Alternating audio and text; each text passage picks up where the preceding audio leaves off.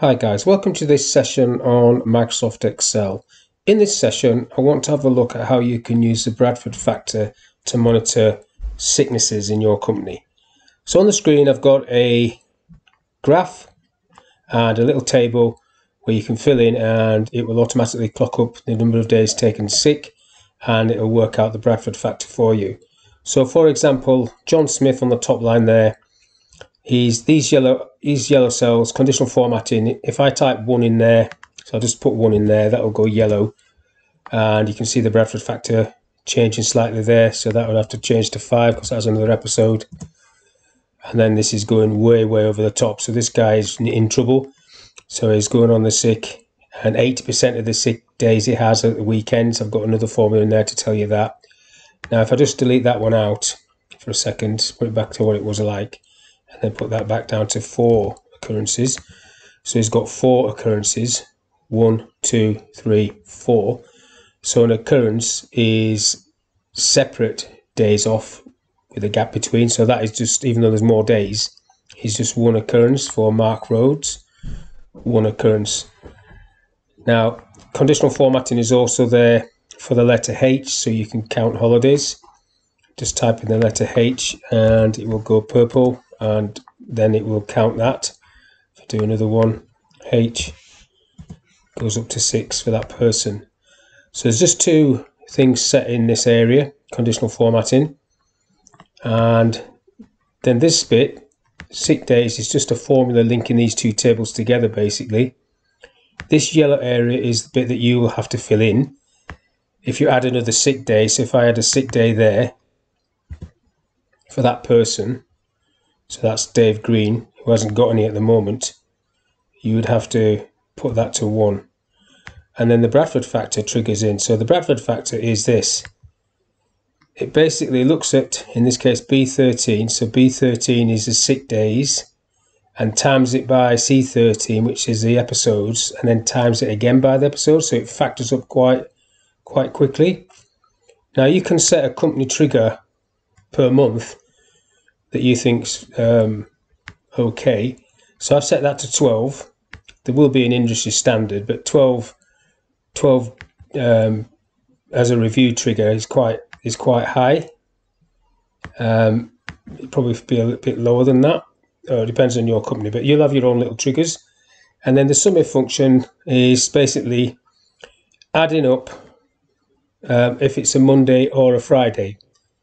So in this top one, John Smith, you can see it says 4. 1, 2, 3, 4. There's 4 occurrences, and they're all at either a Monday or a Friday. And then that is just looking at F13 divided by B13. So basically the count of these Mondays and Fridays divided into the actual sick days. So that's how it all works. And then there's a little graph there picking that all up. So what I want to do is quickly have a go at doing that on a blank sheet. So if I come back over to the left, I've got this set up. So first of all, conditional formatting. So I just need to highlight this area and do 2 conditions. Manage rules. So new rule. Second one down at the top. So if it's equal to 1, that's going to be the sick. I want that to be yellow, so fill yellow.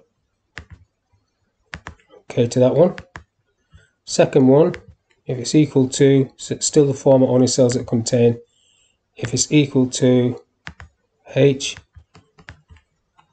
I want that to be purple. There isn't a purple. That'll do. That's not purple. That'll do. That's not purple either, but that'll do. OK to that, and then OK again, and then test it. Type of 1 should go yellow, type of H it should go whatever colour that is. So now we need to do a formula in there to add up the sick days. It's just a sum function that's going to be. So that's going to be equals sum, and just highlight that line. Could have named that line to be honest, but I'll just do the sum function. That should come back with 1. And I can pull that down. Just test that on a different line. That works. And then I need to do a Countif function in the holidays taken to count up letter H's. So it's going to be equals count if, open bracket. He wants the range is the same, that area, comma, and what's it looking for? It's looking for the letter H, which you need to put in quotes. So that should pick that up. Pull that down. And it's picking up one there, just to test that again. H, it's picked it up there, so that's working. So one sick day, one holiday taken, 27 left, one sick day. Now this stuff needs blanking off here, so I just need to zero that. So what you've got there is sick days. So this needs to be a formula that equals sick taken, so that one, E equals E5, tick that, and then I can pull that down, and they've had one, so they've both had a, well, that's not the Bradford Factor, it's the wrong episode, yellow, they've had one, just pull that back up. In fact, I'll leave that one there, and if I pull this one, this needs to be 1 as well. So both of those have had 1. I'll put these to 0, so it's something in there, 0. And then the Bradford Factor is going to be equals sick days times sick episodes times sick episodes. Tick. So at the minute it's just 1, but if I put another 1 in there, and another 1, so B13 times B13 times B13, so that's 3 now. So then it starts clocking up quite high. So he's got a Bradford Factor of 27. This guy is just got a Bradford Factor of 1, so he's okay. If I do another sick episode for him, and another one, so that's 3. He's got 3 separate episodes, so that goes to 3. He will have 27 as well. Let's make him be worse than that. Let's make him be, in fact, let's make him have a Friday off. So that goes to 4. So this is how you just fill it in. You're just filling in these 2 bits. You can hide the 1s on there if you don't want the 1s or the H. You can hide those. Now, like I said, the trigger's just typed in whatever trigger you want, and then whether this is a Monday or Friday is just basically a SumIF. So these two are the only ones that's got any figures in there. So if I just delete that one and type equals SumIF, open bracket. So the range you're looking down is, can't see it, this Monday all the way across to the last day, Wednesday, comma, if it equals Monday, you have to put that in quotes. You want it to sum up, comma, the 1s on here. And then you close the bracket on that. It comes up with 2, which is not right. It should say 3. Oh no, 2 Mondays. Yeah, that's right. 2 Mondays. There's 2 Mondays. So that one's right. But we want the Fridays as well. So we have to do a plus and do a SumIF for Friday. So SumIF range is, you're looking along the days of the week, comma, this time for Friday. And when you find it, you sum in this range again, and there is no Friday that I can see there, so that should come back with no Fridays, so it should still stay at 2. But if I do a Friday, so if I go 1 there, now it's come up with 3, and that would be an extra sick episode. So the Bradford Factor has now gone up, so there's 4.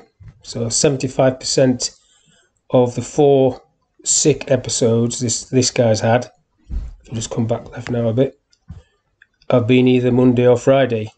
So you use this Bradford factor to sort of identify in HR terms people that are taking the lens a little bit, having sickies, maybe they're following football and going away at the weekend to away matches or whatever, but that will identify it for you. And then obviously you can then bring them in and say, look, your Bradford factor, your score on the door should only be 12. That's what we are saying, but yours is 64, which is quite large. And then you can put the last thing you can do is you can just put a graph on it, like I did on the sheet 1, if you want. So we've got the names. We've got quite a lot of stuff going on here, actually. So let's not put all of that. Let's just do a bit simpler graphs. If I go, just highlight all this data.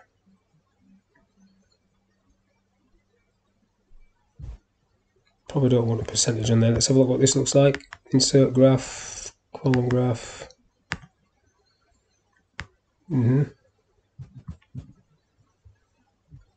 So sick days, sick episodes, and then the Bradford factor is this green one. Just put the label on that for it. Add labels. Should have done it for all of them, but never mind.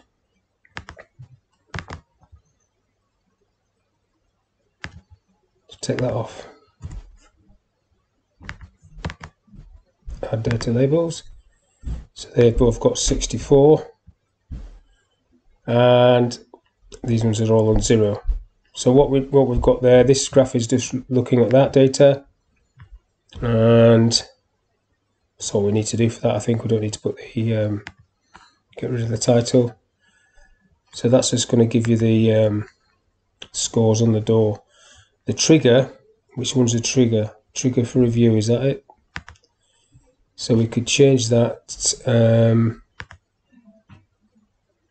to a line. Let's see if we can change that to a trigger for review. Wants to be a line like so. Okay. That's the trigger for review. So these two guys have gone way past that. Now I'm just looking at the rest of this. Is it going to pick it up? Monday to Friday.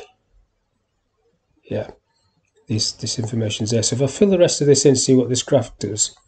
So let's say this guy goes on the sick, and again and again. So that's 3 episodes for Paul Grant. 3. That puts him up to 27, so he's gone through the review line as well. So basically, if you just, and 33%, so if I take that one off, put that back down to 2, 2. Yeah, that keeps him under the review. So you basically can only, if that's your target, that 12, you can only have 2 independent sick days a month before you trigger a review, which is, some people, what they try and do is they come back to work too early and they end up having lots of sick episodes when they should have just stayed off. I mean, that's what you discover on an interview. So this is not a draconian tool, it's just a method to look at. You call them in, you've had 6 episodes this month. Why is that? You should have stayed off, you've give everybody the flu or whatever, and you can have that conversation. But that's all I want to talk about on this session. Hopefully that's been of use to you, and I'll see you on the next one.